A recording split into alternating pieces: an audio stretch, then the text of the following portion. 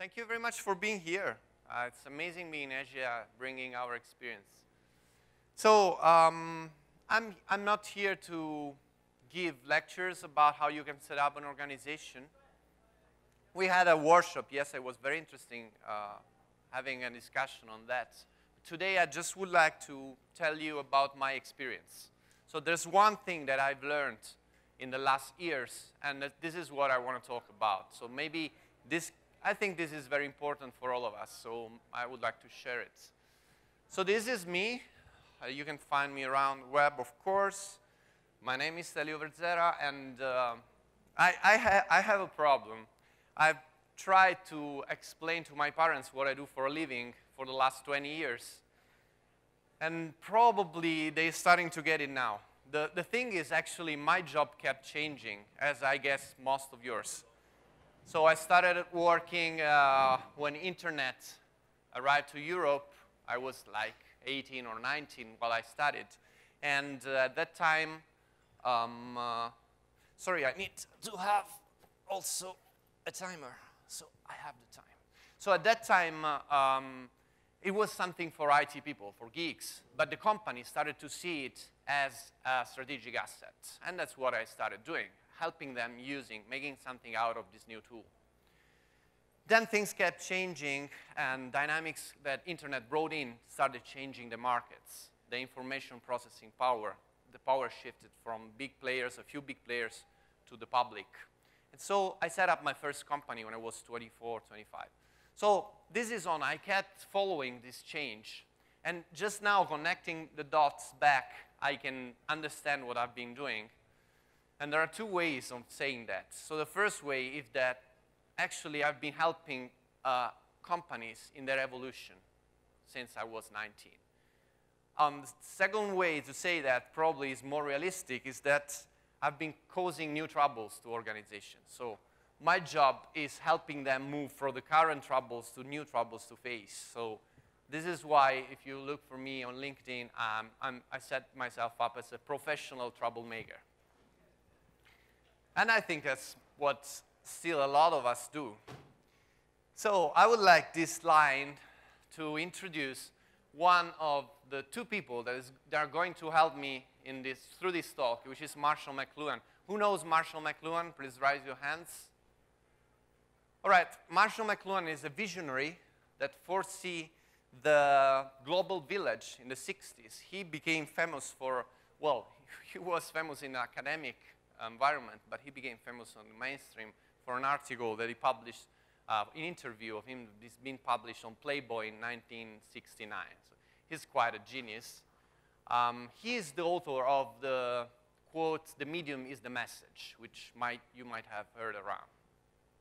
So Marshall McLuhan said that every society honors its life conformists and its dead troublemakers. I don't know about honors. For sure I'm alive at the moment, and I'm causing a lot of trouble. So this is about trouble again. I had this company that I founded in when I was 24 years old. And we went quite good on the markets for 8 years. Like international customers, we worked with Land Rover, airplane manufacturer, local customers as well. It went quite good for a while. And what we were doing today, at the time it was called innovation in marketing. Actually, we were developing conversation between the companies and their external stakeholders using the new media. Then you might have heard about the crisis that hit the whole world, and for sure Italy. And in 2010, this is how my company turned out. We crashed it, simply. And that was my first company. I had put like almost 10 years of my life in there. And I spent one of the worst summers of my life like this. My wife, she's here, knows better. Now, the problem is not you're losing a company. The problem is that it tackles your identity. It tackles what you think about yourself. And you start asking yourself, what did I do wrong, and what I maybe did do right? Fortunately, I wasn't alone in that. We had launched that company with a couple of other people. Actually, we were already tired of using our nights to help Land Rover, with all the respect, selling their cars, or airplane manufacturers selling their airplanes. We were feeling the need to creating real value for people. So actually, this was a chance to stop and reflect on what we wanted to be in the next phase of our lives. Of course, my parents, I don't know, I was 30, probably 30-something. My parents were pushing for finding me a job. Said, okay, now it's time you find a job. What you have done is not having a job. No, you have a company, a lot of risk. This is also a common way of thinking in Italy. I know that maybe in the United States can be different, but in Italy, they want you to be safe. Actually, I have never, ever looked for a job. I have never been through a job interview. Actually, once or twice, but I was curious about the company. I wasn't looking for the job. So when we stopped, we asked ourselves, so what is it that we have done good? And there were two things that we were working on already with the last company, our previous one. And when we decided that we wanted to create a new company, we wanted to take those two things with us to create value. So one thing was the concept of the value stream. So you might have heard about lean thinking, lean management. Who knows about lean? Please raise your hands so I get the feeling. All right, so I don't have to tell you that this is all about streamlining your value creation and taking waste, muda, out of it. We loved this way of thinking, and we started understanding that not all companies are created to generate value. There are other reasons why people run companies, like creating career paths, distributing power. It's tricky, but we wanted to focus on value creation. Second thing, beyond the lean thinking body of knowledge, from Taishi Ono to Agile actually, was the body of knowledge of open collaboration, which is merging value streams in order to create something that is way beyond the sum of the individual parts, something that is organic on its own. We were working in this. Actually, we were doing this for our customers, and we thought, now, okay, this is something that we want to build into our new company. So before I tell you what happened, let me step a little bit back and give you a background of what were our reflections. Don't worry, not till the Egyptians. This slide is to introduce what happened in the last century, which you probably already know, so I will be quite fast on that. So after Taylor virtually invented modern management, dividing people that think in a company from people that do, that execute, we've been designing companies for 1 century for them in order to be durable, stable, and predictable. That was possible because the structure of the markets in the last century had a very low complexity. Few players, like 1% of the players, controlled the dynamics of 99% of the markets. And so the variability was quite low. You could, in the 70s, you could foresee the future of your company for 10 or 15 years and have a plan on that. Now it looks crazy. 10 years from now is going to be science fiction. And literally. So this thing generated some organization that actually was well designed. There is a big body of knowledge about organization design in order to be durable, stable, and predictable. The thing is, when crisis hit, we've seen all of our customers, including the big ones, and ourselves, completely unable to adapt to what was changing at that rate. Because we had started, since we've been with our small company, we had been 8 or 9 years on the market, we had started to structure ourselves. And the more we structure ourselves, the less adaptive we were able to be.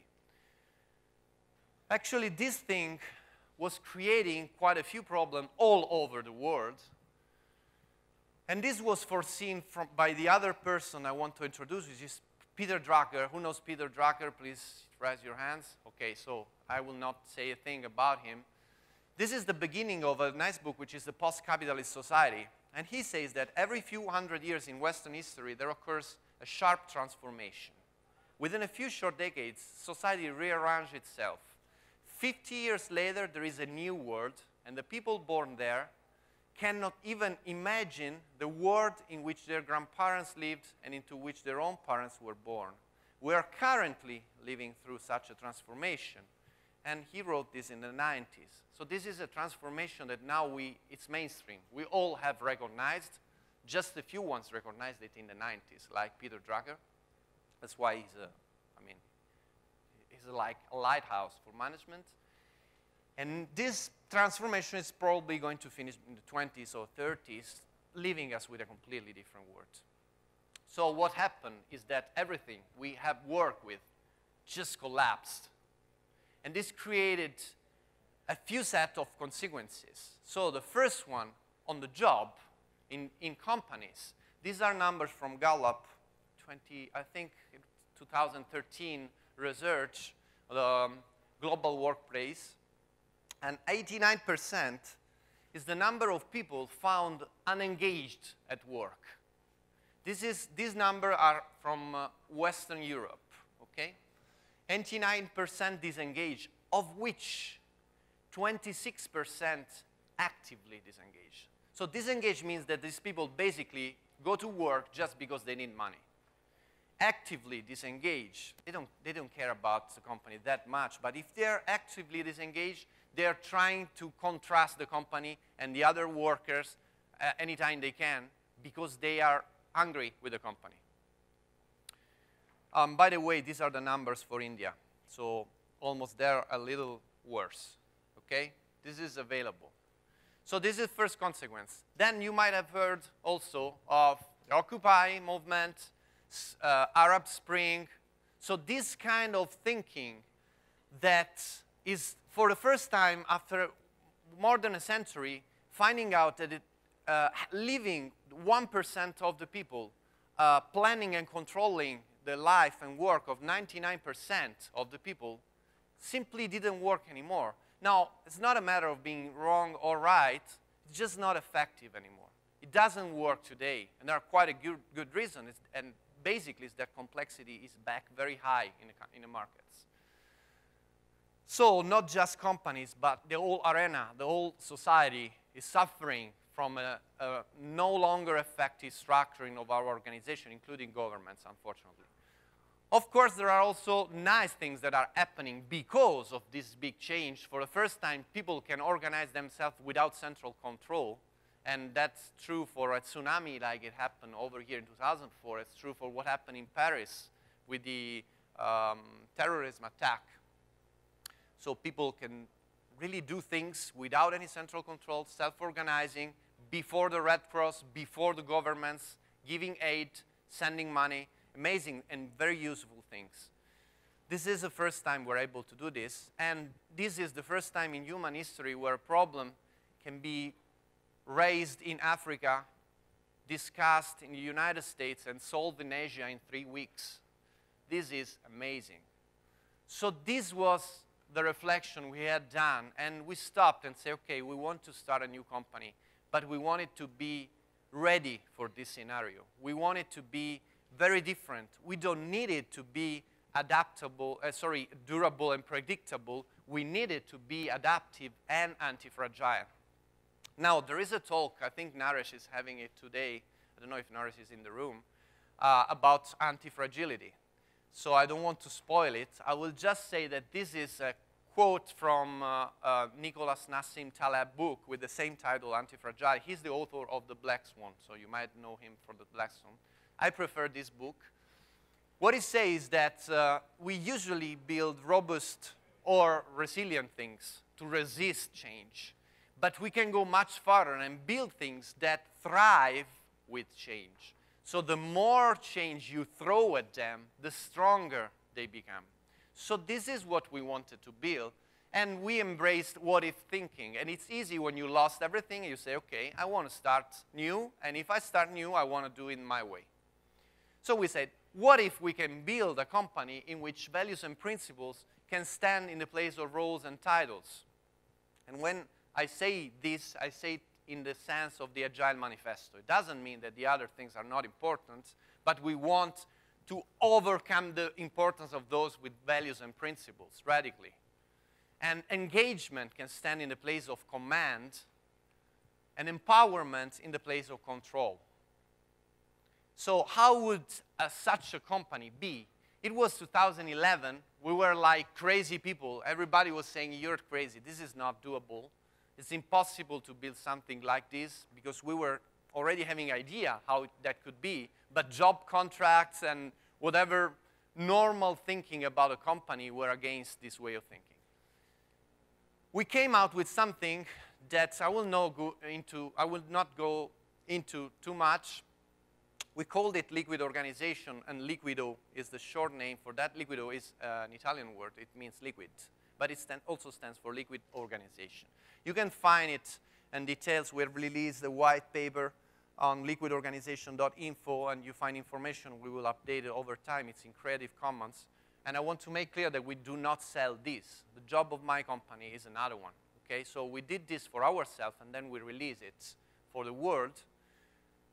And doing this, we brought something to the world that integrated lean thinking, open collaboration, and positive psychology at work as body of knowledge. We didn't invent much. We put things together in the simplest form we could think of. We wanted a DNA, something that had some basic and simple rules in order to generate complex and healthy behaviors. So we have a collaborative working board, which is a Kanban board that I guess all of you know here. So it's a board where the whole governance of the company is visible and accessible by anybody. Anybody can propose things in our governance. And when I say anybody, we embrace this so radically that we let also customers, partners, external people into the governance of our company. We have customers that are taking part in the governance of our company as well. On that working board, there is a contribution accounting system running, which allow people to have a granular and continuous flow of feedback on how much they are contributing to the governance. This is not a performance measurement. Performance is an egotic metric. It's about how well you're doing. This is about how well you're helping others. Okay, contribution in the governance items. And it's continuous, so you get it small and continuously, like one per week, or it depends on the length of the work items. When it's finished, you get a contribution retrospective evaluation. With that value that you get, the more value the other recognized you're creating, the more decisional power you get in the governance. The owners of our company, including myself, do not have a say in decisions if they're not creating value recognized by the others in the governance. We have a toolbox of collaborative decision-making tools, which include the positional decision-making. Of course, what has been done for 100 years is still in place, so we can still have somebody be the only person that can take that decision, but not for the role, but for the competencies of that person. We can say, guy, you have to take this decision. But at the side of that, we have complete tools. We've spoken like 2 hours yesterday about this in the workshop, of collaborative decision-making processes, okay? This run into the board. So one work item in the governance can be a decision, and anybody can join that, and the team that is taking that decision chooses the decision process they want to have for that one. And it's the smallest one that should do the job. Then we execute, we get feedback, and if it's needed, we rechange the decision. If we feel it is a big decision, we use a more structured decision-making process, okay? We have a toolbox. Last part, reputation tracking. This is simply showing what you are doing or what you are not doing in the governance. So the reputation that we are tracking is not a political reputation. Actually, it is an operational reputation. So it's about how much value the others are giving you, how much you are taking part to the work items in the governance, and so on. This allows establishing what is in nature is called stigmergy, which is the ability to act on the signs left by the action of others around you. So if you, for example, enter the governance of our company, you can have a look and see who is doing what, and you know who to ask for, and you know who's into the governance and who is just there maybe talking a lot, not doing anything, okay? We are social animals, and reputation for us is very important. This is important to align the interest of the person with the interest of the group, simply because it shows, okay? This is a way of implementing radical transparency as well. We use this system to drop job interviews completely. We let people into our company through the governance. You want to work with us? Enter the governance, do things. Then you will decide if that's the place for you to be or leaving. So this is it for LiquidO. I just want to tell you that the most important thing about LiquidO is not LiquidO, is the fact that since 2011, LiquidO has brought us into a wave of incredible change all around the world. We just found us to be a drop in this wave. There are a million things. We are connected with people doing such things in Israel, in New Zealand, in the United States, other parts of Europe. Some are hacking and tweaking our jobs. Some others are doing companies on a blockchain. What is happening today is amazing in this respect. Humanity is finding the need for a new tool to be organized. That tool is what we call organizations. The thing is we're disrupting this tool. We need it completely different because the environment has changed. So, who knows those two guys? I don't know if motorbike is followed here in India. Maybe somebody from the United States. Nothing. Oh, yes, thank you very much. So this guy over here on the left is Valentino Rossi, Italian. I'm sorry, but he's like the most famous motorbike driver all around the world. He's won everything. This other guy here on the right is Marc Marquez, Spanish. Now, 3 years ago, what happened, after that Valentino Rossi was finishing every race with like 500 meters distance from the second, so winning alone, this guy, like 18 years old, came up, and he started leaving Valentino the same amount of distance when finishing.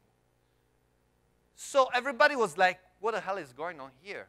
And also Valentino was like, this is not possible. I mean, this is not just, you know, racing with me for the final line. It's completely deleting me from the line.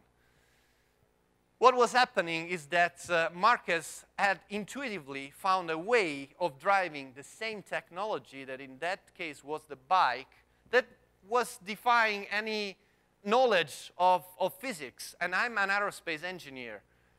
So he was driving at like 170 kilometers per hour in a band completely out of the bike, sliding. And that was thought to be almost impossible, at least as a normal behavior. It happened sometime. Now, to cut it short, Valentino could have said, okay, I am the champion. I don't care about how he drives. I will improve my driving and I will get him back. The thing actually happened on the other way around. Valentino said, I need to drive like this guy. After he has been for 20 years the unbeaten champion, he said, I need to do what he's doing. Otherwise, I'm out of the game. And he also knew that he was different. He was taller. He couldn't drive in the same way with the same angles. So he adapted what Marquez was doing. He went back to challenging Marquez, and finally he won again. Now, this is exactly what is happening today with companies. There is a new way to drive the technology, these companies. There are some big players that are understanding this and are adapting the way they drive their companies. Some others aren't, and probably they are set to decline as it's already happening. But another thing about this story is this was on Inside Motorcycles on 2013. Like most top riders exploring the outer limits of riding skill and technique, Marquez himself is not able to fully explain his riding style. So the thing is, this guy actually didn't know what he was doing. Interviewed, he said, well, I don't know. I know that I should drive it in a more clean way, but when I have to win, I forget it and I win in another way. This is what is happening with companies like ours. When we started in 2011, we actually didn't know what we were doing. We learned it on the way. And this is why in our first white paper, you don't find many tips on how to implement a liquid organization, because we simply didn't know. We were doing it, but we didn't know how it worked and how it could work for other companies. What we did, we identified these 3 dimensions in the space of evolution for a company, which are leanness, openness, and inclusiveness. So the leanness is about how people collaborate in a new way. Inclusiveness is how people craft direction, so new services, new strategies together, including also people from outside the company. So this is broad. Also the lean enterprise, you might know, is not the boundary of your company. It's the whole value chain to the customer. And openness is about how people converse. So it's about knowledge flows. It's about how information can enter your company and travel through the company. What we did with LiquidO was pushing all these things to the 100%, 100%, 100%, and see what happened. And it worked. For us, it worked. Now we're starting to understand for which kind of companies this can be useful and how to implement, but after 4 years. Marshall McLuhan, which we introduced at the beginning, speaking about how new media changed the previous ones, used this diagram. It's called tetrad. He says, like, you know, like the mobile phone with the normal dial, round dial phone, or the digital television, or anything that has been disrupted. What happens is that the new technology amplifies something. So what does a new governance model like LiquidO amplify? Well, they amplify anti-fragility. They amplify adaptability. And what does it make obsolete? Unfortunately, it makes obsolete management as a company a structural layer because it opens up management to the whole company in a different way. How does it flip when it pushes to its limit? What is the limit? Well, we found out that the limit is communication. With an org chart, you have communication lines and reporting lines pretty clear, even though then people usually don't use it exactly as it is. There's a formal and a real system. With a liquid organization, the challenge is having the right information and giving the right information to the right people, not to everybody. But what does it make relevant again?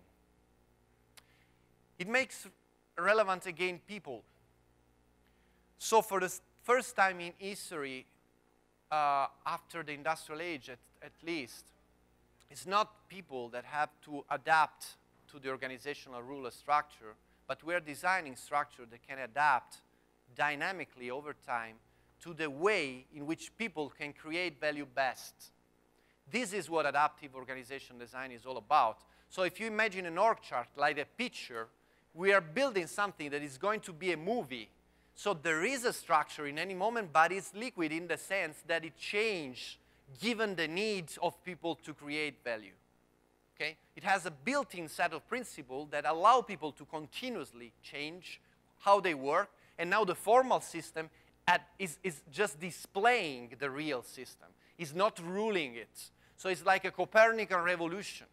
People are back in the center. This is very important because another thing that Marshall McLuhan said is that we become what we behold. We shape our tools, and then our tools shape us.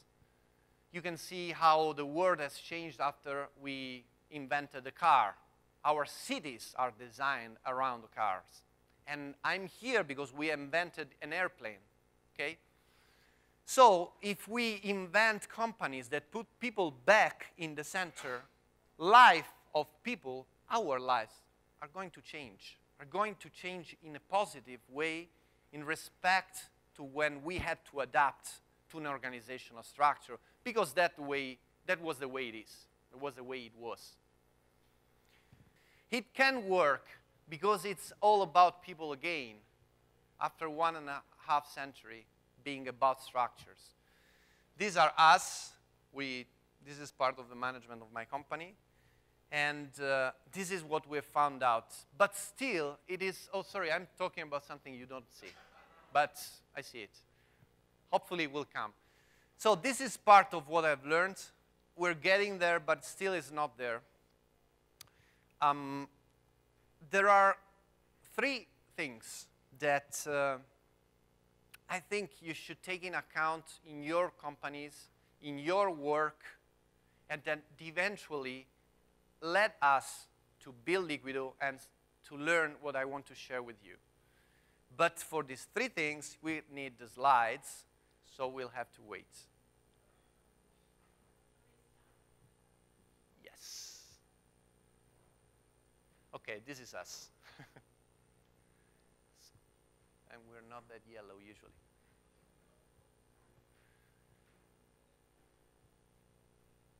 Okay, so besides the structure, the 4 pillars of LiquidO or holacracy, Zappos adopting it, Medium dropping it, and this kind of technical things at the level of tools and processes, what are 3 things that you should bring to any company in this century? So the first thing is enabling trust. Okay, this is easy to say, but not that easy to do.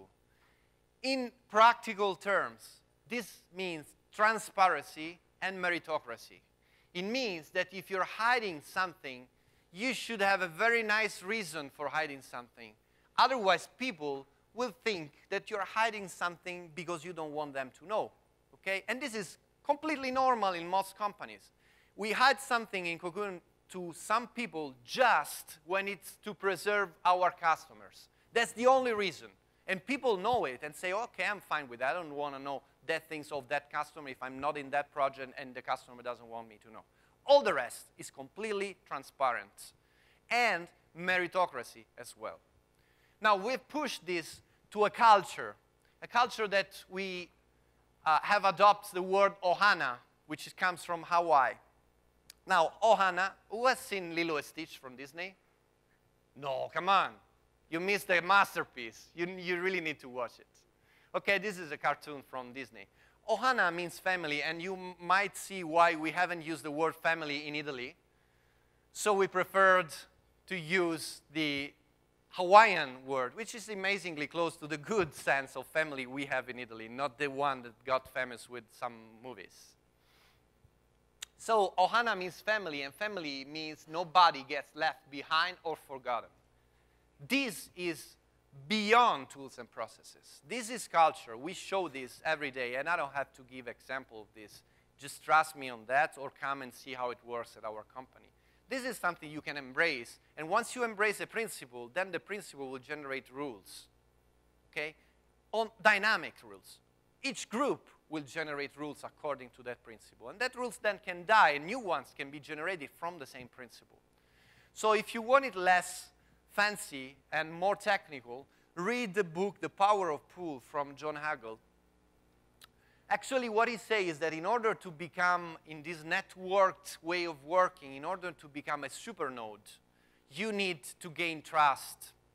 And when you become a supernode, either at the individual, institutional, or arena level, okay, this is the same. You can move from the access phase to the attract phase. So now it's easy for us to access any resource. So if you don't find it, it's that you're not looking well enough.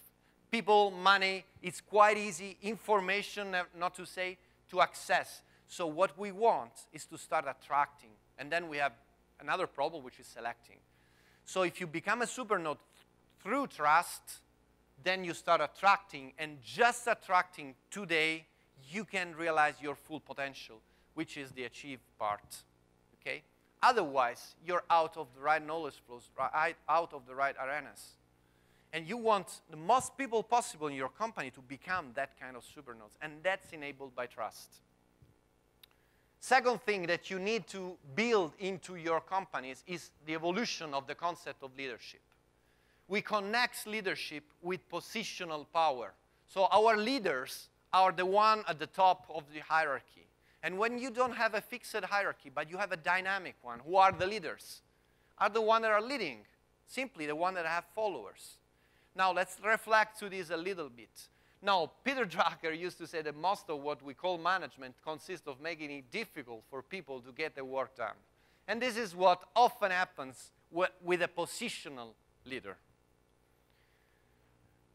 This is a research from CEB that you might know is a member advisory firm, famous in the world. They have 10,000 clients, including more than 80% of Fortune 500 and more than 70% of the Dow Jones Asian Titans. So they have a lot of information. And this research said that from 2003 to 2013, more organizations are satisfied with their leaders. This is the percentage of organizations that would replace senior leadership team members if given the opportunity. So it's like our directors, if we could, we would change them. And here leadership is intended as a positional leader, all right? So we don't like our leaders. They don't know what to do today. Okay, but on the other side, same research. Over the past year, senior staff, 80% have been given more responsibility. 76% have been asked to achieve more and broader objectives. 65% must deliver business results faster. Well, it's impossible to be satisfied with people to whom we're asking this. They just cannot cope.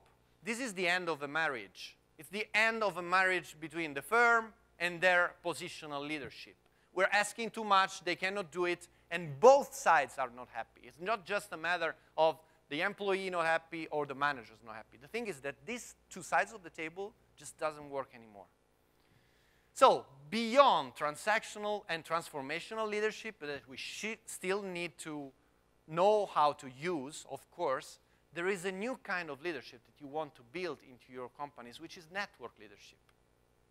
So you need to know how to say, this is what needs to be done, and this is the reward. So being transactional, helping people growth, being transformational, and saying this is to be done because in this way you will become better and we will become better with you. This stays. But you need to also be able to do something more. Network leadership means that leaders must help others build and connect to networks. So this is about the nodes I was speaking before. Leaders must align and direct the network. This is a new responsibility that all leaders have, not positional leaders. So this is you in your company, wherever you work in your company. You need to help others to connect and help them align and direct the network and energize and enable the network. So give them resources, purpose, feedback. Once again, Peter Drucker used to say that your first and foremost job as a leader is to take charge of your own energy and then help to orchestrate the energy of those around you. And again, this is from the 80s. Okay, well, he had a quite long sight, but this is human. This is why it was known. All the rest were mechanistic. This is human. We need to help people connect. Now, third and last thing that we have learned, and we've been hearing about it in the keynote, you need to disable fear. Now, what does that mean? Well, in our opinion, three things. So the first thing is you have to set up an environment where people can jump, where they can try, experiment, okay? But this is easy and not enough. You need to give them shoes so they don't hurt themselves when they jump. And you would also like to probably have a look of what is down the water before they jump. So telling people you can experiment, no problem, go ahead, it's not enough. You need to provide tools, processes, boxes, resources in which they can truly experiment. One of the things that we keep finding is that nowadays all the companies want to do lean startup entrepreneurship. But then they actually don't want to do it in practical terms because they don't give the freedom, the authority, the resources, and the rewards for trying. Not just the rewards for succeeding. That's easy. So you need to do this if you want to start disabling fear. Then you need to build a culture and commit yourself to continuous improvement. In lean thinking, this is called Kaizen. It's often translated with continuous improvement. It literally means change for the best. Here the concept is that perfection doesn't exist. It is a direction. It is not a goal, okay? So if you commit to this, you know that the important thing is that tomorrow you're a little better than yesterday. Nobody will judge you by defect to what you should be. We will judge you, if ever, by the increasement you have done in respect to what you were the last month or the last year. And this is continuous for all of us. Third and last thing. In order to disable fear, you have to create a unique body. And this is an example of stigmergy in nature. Here you have a big fish, a predator, and this is behaving as a single body. And for this, you need different organizational model. And of course, you need a different culture. When you find yourself in a body, unique body with the people you work with, your fear starts fading away. Now, this is not just about tools and processes, and this is the thing that we have learned and I want to share with you. This is about empathy. This is about caring for others. It's about generosity of the work. And in a word, this is about love. And again, for the second time today, you hear weird business words. So we are seeing a shift in humankind, in mankind, from ego-driven systems to eco-driven systems. We are getting more and more aware that actually we are one. And being one means that what happens to one company is a problem or a benefit to all the others. What happened to one person is a matter of the happiness of all the other person in the company. This is really deep, and it is so true, because if we, today in the economy, if you think about the arena level, if we have a problem in economy in Japan or in India, there is no country in the world that can just walk away and don't care about it. We are strongly connected. Complexity made us one. So now this new awareness is allowing us to focus on what is, in my opinion, the opposite of fear, which is love, interconnection. This is why we work like this when we collaborate, and this is not new here, but it's very new in some other companies. This is why we converse like this, and this is why we co-create like this. These are more human things, are 3D, touchy conversations. We are also a distributed company. We travel to get together. Okay? We care about each other, simply. We know that if somebody has a problem, is unhappy, deeply unhappy, it's a problem that we all have. Not just inside of the company. Again, we have clients that entered our governance. We are partners that entered our governance. This idea of the boundaries that rule the distance we have to care about is dead. There is no boundary. There are value streams. More than one we should try to be part of. Now, let me close this. Marshall McLuhan said that our age of anxiety is in grand part the result of trying to do today's job with yesterday's tools and yesterday's concepts. So this is why we had to change our company. We devised the LiquidO organization. We entered this conversation. We are here today. There is a change going on in between two generations. I've been working with the board. I've been part of the board of the European Organization Design Forum. I've been working with people that have design organization for 40 years. We absolutely need their knowledge to learn how to do it today. And I've worked with amazing people that were asking us how to implement an agile governance while they have 40 years of experience in designing companies. This is a unique and beautiful moment in history. It is needed in order to surf complexity. You cannot control complexity, but you can surf it. You can make the most out of it, and you can enjoy the ride on the way. We just need to learn. So let's make it happen, and this is what I've learned. Thank you very much.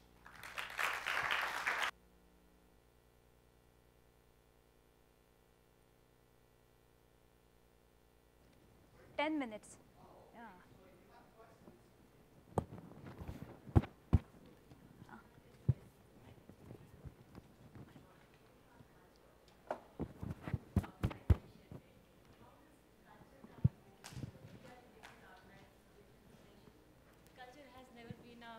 Bottleneck for you?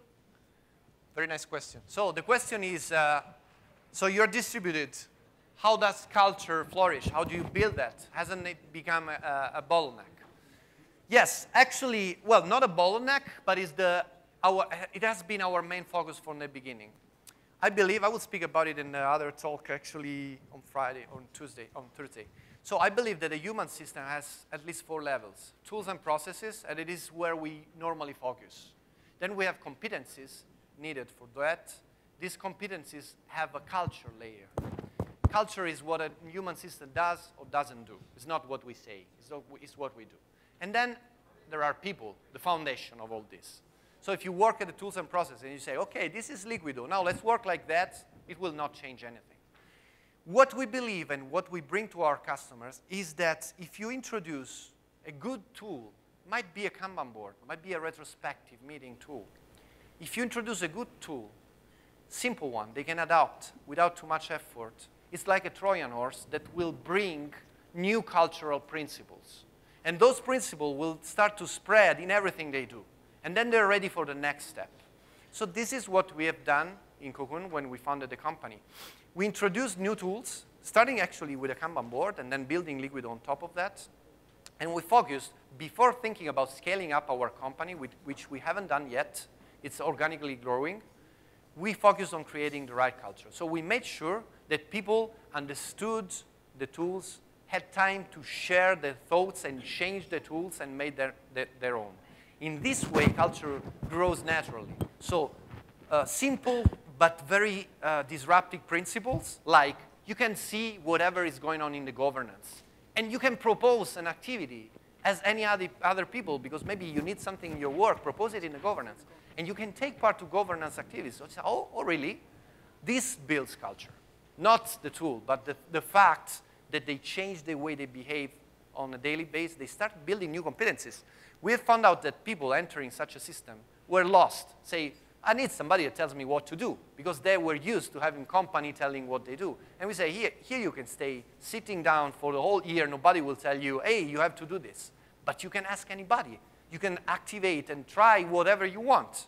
And of course, if we see you sitting, we will come and say, is everything fine? But if you say yes, we'll go away and say, OK, I'll go working. So these new things started building a culture. And then, of course, we built on that momentum. We have rituals. We come together twice per year for 3 days.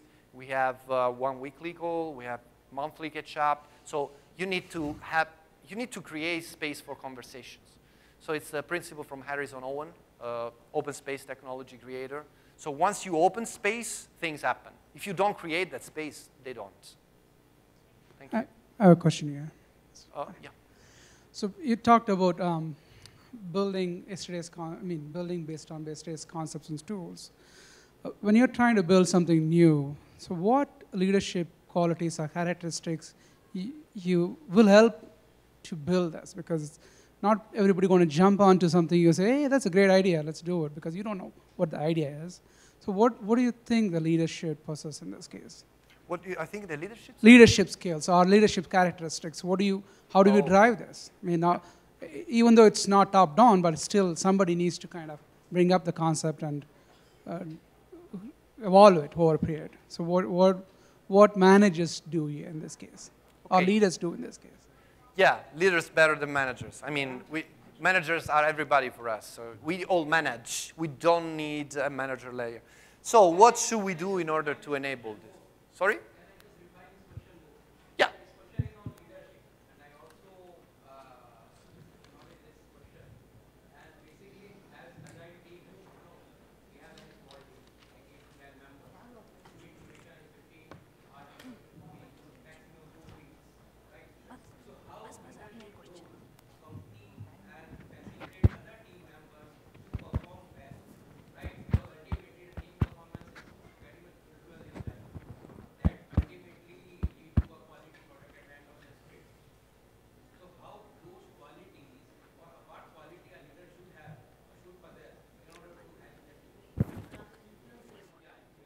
Okay, so if we talk about leader as I intend a leader, so anybody, regardless of their height in the company, is as simple the 3 things that I told you. So, okay, you need to disable fear, you need to enable trust, those things that we said, okay? But the most important one that I would say is, again, is love. So, and this is the easy answer, huh? Then I'll give you the difficult one. So once people have a culture of caring for the others, they will just enable what is good for the other. So there is a very big difference in seeing the things from your perspective and trying to see things from the perspective of the other. It's that simple. So once within a team, or also among teams, people start to really caring what they need to work better, then different things start to happen. Okay? So this is the basic thing. You need to evolve leadership in that direction, as a really enabling people in their growth. Whatever we mean by growth, we all look for that. So it might be more money side, more competencies side, more reputation side. All of us have a different idea, but we're looking for growth. So if I understand what you need for your next growth step, I will help you significantly. Otherwise, I will just show that I want to help, but nothing changes. This is the easy answer.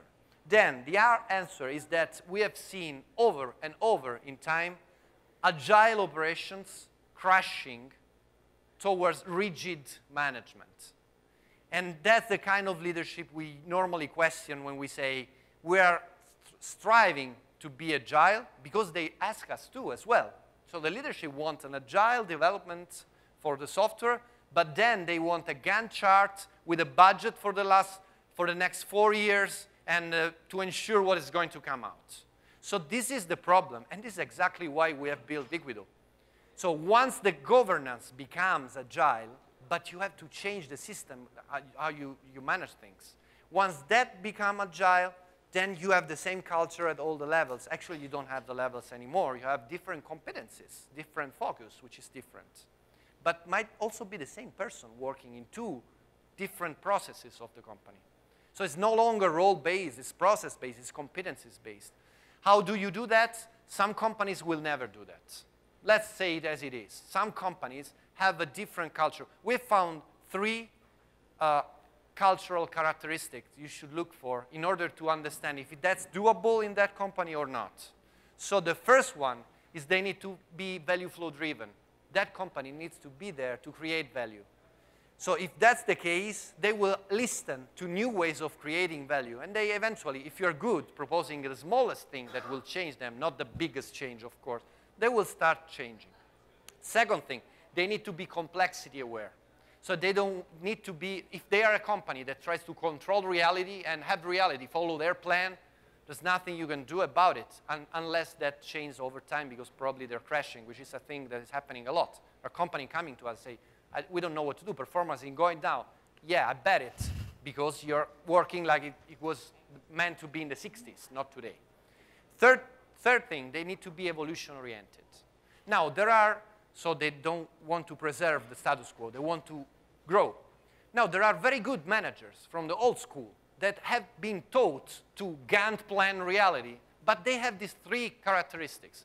In that case, they're suitable for being a leadership that enable all that you're asking for. But you have to tell them how to do it.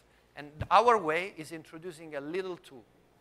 I've been working, and then I'll wrap it up. I've been working in a big project with European Commission, and it was traditionally managed, as you can imagine. So I was called for like a pivot point between technology, management, and stakeholders, which is a very nice position to say, okay, this is how I work. I introduced a Kanban board. There were 7 teams doing the same thing without speaking to each other. I said, whatever is not on this board doesn't exist to me. I don't want to talk about it. So I can update it. I will do it for you, okay? I don't want you to change your way of work, but this is how it is for me. This is how I can provide my best value. So I introduced this small tool. Well, of course, nobody wanted to use it. I had to update it. After 2 months that people saw the difference in having that small change, I entered the project officer room, and there was a Kanban board on his wall. I didn't have to say anything. I just looked at him, and he said, well, I like the way you were working. I want to introduce this. So things started to change. But that's because that person had these 3 characteristics. He just didn't know how to do it. Thank you. Due to positive. Sorry, I think I'm over time. No, Thank no, you very not at all. much. Thank you. Thanks.